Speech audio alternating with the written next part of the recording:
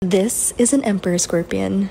And this is an Asian forest scorpion. At first glance, they look identical. They're both very popular pets because they're some of the largest scorpion species, are absolutely gorgeous, and have a very mild venom. But they're not the same, and sellers mislabel them all the time. Emperor scorpions belong to the genus Pandinus, while Asian forest scorpions belong to the genus Heterometrus. Scientists have tricks to identify the species and subspecies with magnification and genetics, but here's how you can tell them apart without a PhD. Emperors are built like bodybuilders. They have a bulkier body with short, beefy pinchers, which are scientifically called chelae, that are textured and hairy. They can get up to 8 inches long, and their stinger segment, the telson, has a distinctive amber or reddish hue, and the pinchers pick up that red tint too. Heterometrus, on the other hand, are slimmer, topping out around 6 inches with longer, narrower, and smoother pinchers. Their telson usually matches the rest of their exoskeleton. They're also more defensive and quicker to sting, though that can vary by species, sex, and individual. Telson and claw colors can overlap, so don't always trust it. The cheat sheet is simple. Rough, thick claws equals Pandinus imperator, while smooth, skinny claws equals a Heterometrus species. But why does this matter? Well, P. imperators are rarer, protected after years of overcollection, and they sell for much higher prices, so you should always look for captive bred. Heterometrus species are not protected, and they cost less, but still deserve responsible sourcing.